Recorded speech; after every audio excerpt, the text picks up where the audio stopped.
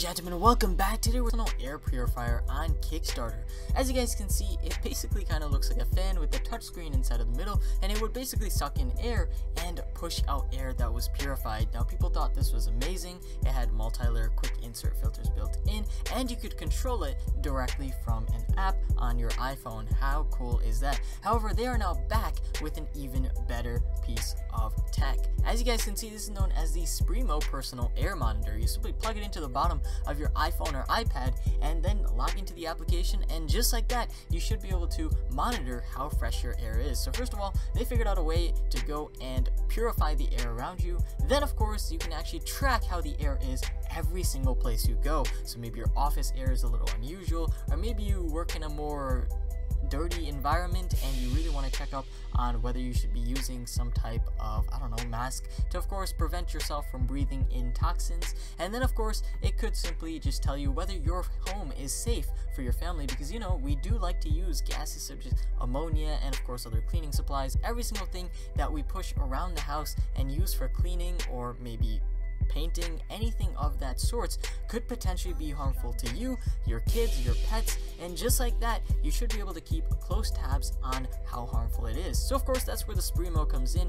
As you guys can see, it's pretty small. You simply plug it in to the bottom of your device, and just like that, you should have a pretty nice reading of a pretty enormous amount of information, but we're gonna get to that in just a second. But for now, what smells can you technically calculate? Well, as you guys can see, it can see paint, pollution, or should I say it can smell paint, pollution, chemicals, cleaners, dirty clothes, smog, secondhand smoke, perfume, glue, pet waste, garbage, and much, much more. Now, all these smells come together and form what is known as the Air Quality Index. This is a group of 6 colors and of course 6 different ranges of numbers that basically give you a rough understanding of how good your air is or how bad. So of course, we're going to start off with green, which is known as good. Its numeric value goes from 0 to 50, and it basically means that the air quality is satisfactory. Then of course, there is moderate. This is 51 to 100. The air quality is acceptable, however some pollutants are still in the air, so you might want to watch out for those. Then of course, there's 100 to 150. The general public obviously won't really notice this, however, there are a group of people who are a little more sensitive to the air conditions that might be like, oh, there is something off about this air, and of course they might have certain issues. I'd say older people might have issues with this, or of course babies. Then of course there is unhealthy levels. This is 151 to 200. This is where everyone starts to experience health effects, and the sensitive groups are experiencing even more than usual when it comes to health defects. Then of course there is very unhealthy. This is where it goes purple. This is 201 to 300. Health warnings and emergency conditions. This is where you should get out of that air ASAP. The entire population is most likely be affected of that current area. Finally, there's hazardous. This is about as bad as it can get. This is 301 to 500. This is a health alert, and everyone will start experiencing serious health effects. And so if it ever gets to that level, well, that should never happen in your house. But if there is, and this does happen, I highly suggest you run. So with that said, the app of course will change colors from green to yellow to orange to red to purple to very red as the air gets worse and worse, and of course as it gets better and better, which it probably, knowing that most of you guys are in the United States, it should stay around green or yellow and you should be perfectly fine. But if it does get to around red, just know that there is an issue.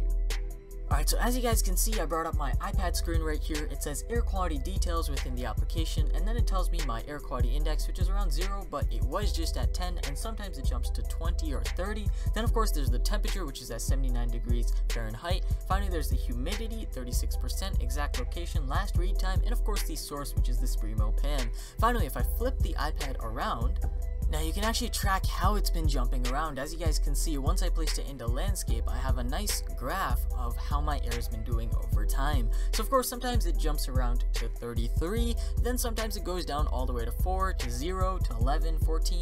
It's kind of all over the place, but you can get a nice understanding for the overall spot where your air is, and mine seems to like chilling around 45 to 50-ish. It's not terrible, but it could be better. You can also go ahead and zoom in on certain spots and exact time. So of course, if you are cleaning at a particular time, or I don't know, maybe you brought the iPhone into the garage for a little bit, you can go ahead and check out how the air quality was doing at that particular second. So that is pretty awesome.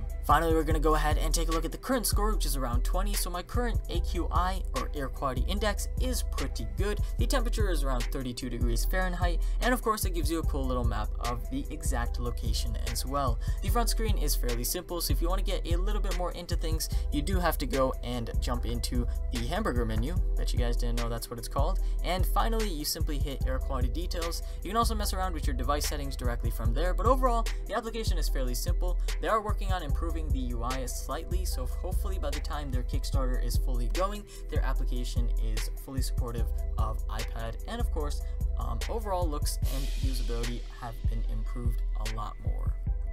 Overall, guys, I hope you enjoyed this video. If so, leave a like and don't forget to subscribe. Special shout out to Sprimo for sponsoring today's episode. Go ahead and check them out in the link below. They have a pretty awesome product out there, and of course their air purifier was pretty awesome, so I assume this one will be as well at launch. Go ahead, check out their Kickstarter campaign, support them, and of course if this is something you're going to go ahead and use, support them a little bit more and maybe you'll get your hands on one. With that said, thank you for watching. This is going to be me logging off.